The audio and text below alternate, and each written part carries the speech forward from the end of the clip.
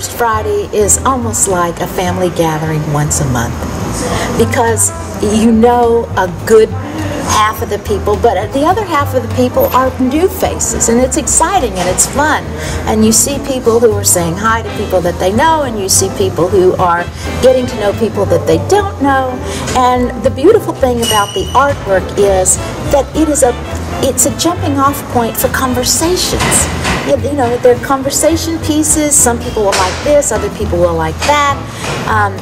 People see different things in different pieces, and each exhibit has its own personality within, you know, those artists' work. So it's just the perfect way for people to get together and celebrate the unique voice of the artists in their community.